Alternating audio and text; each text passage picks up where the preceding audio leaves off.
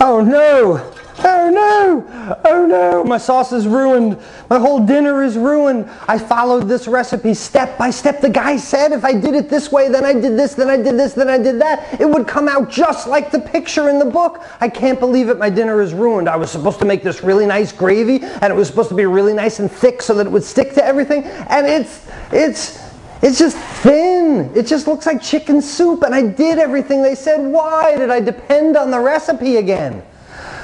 Well, welcome back to Cooking Course. If you turned in for fine, fancy cooking, you turned in the wrong place. This is Cooking Course. And we have a problem here that it winds up in a lot of people's kitchens, that you follow these recipes and it doesn't turn out like the nice picture was. And very often I'm not even sure that they followed the recipe to make that picture anyway. But what I have here is some kind of dish that I've been making. It doesn't really matter what it is, but it's not thick. I didn't thicken my gravy. And this week we've been talking about thickening agents, starches, in particular roux, fat and starch that makes roux. Roux thickens liquids. At 150 degrees, starches gelatinize, they swell liquids, and they absorb liquids and swell, and this is what thickens our sauces. So that we talked about in the past that we always have to have a hot liquid and a cold roux, or a hot roux and a cold liquid. These two must be opposite. So my problem that I've got on the stove here is that I've got a very thin liquid. I've got a very thin sauce here that really is not going to stick to anything.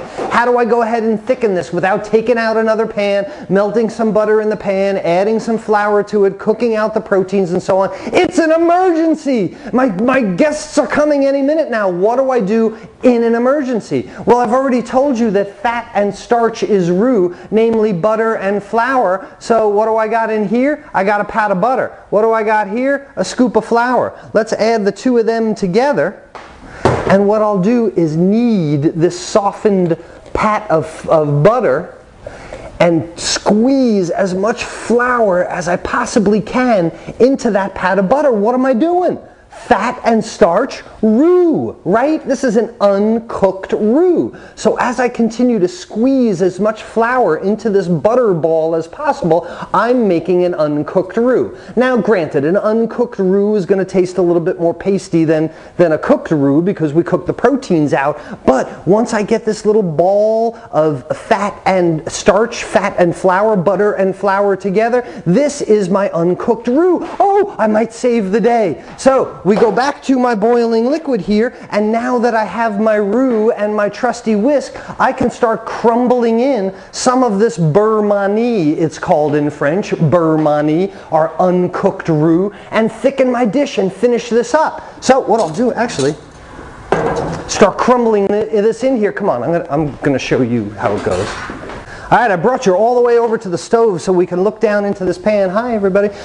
Into this pan here, and look how thin this is. We're going to pretend this is some kind of dish. Pretend there's chicken in here and vegetables and all kinds of stuff, but this is just an example. Look how thin this gravy is. It doesn't stick to the back of the spoon at all. But when I introduce my beurre manie and I start to crumble some of that into the boiling liquid, this is my hot liquid and cold roux. It's an uncooked roux. Like I said, it may have a little starchy taste to it, but we're in an emergency situation here. The guests are coming. We need to get this completed as quickly as possible. So with my beurre manie in there, and I continue to whisk and break that up, what this does is enable the starches to gelatinize. The fat in there lines up the starch molecules so that I don't get lumps, and the starches gelatinize and thicken this liquid. So I could make a roux in a separate pan and add this to a liquid. Of course, I would have to chill it down first.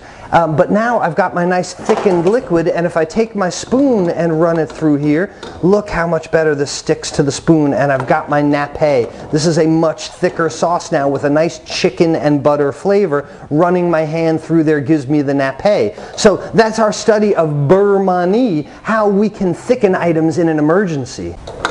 So that's our thickened dish, whatever it might have been in here. My object is not to teach you recipes like I've said 100 times, but to teach you some kind of procedure. So what can you make up from this? Well, bring a little bit of chicken broth to a boil on the stove and add some cubed chicken and some carrots and some celery and some onions and some broccoli and anything that you would like, and use this method of beurre manie. push as much flour into a softened pat of butter as possible, and then crumble it in there when it comes to a simmer and stir it. It'll thicken your gravy. You know what this is like? This is like chicken and dumplings.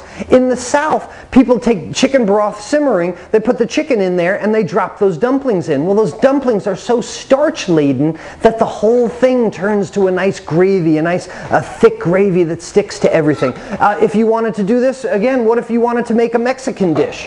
Well, we could bring some kind of liquid to a simmer if we wanted to, chicken broth like that, and then maybe add some jalapenos or some onions, some cumin and coriander, some pieces of beef or shrimp or chicken or steak, whatever it may be, and then use this little Beurre Manie trick that I just showed you. It is the combination of fat and starch roux that thickens our sauces. Man, it's one of the greatest things you can do because a good sauce makes up for a bad piece of meat.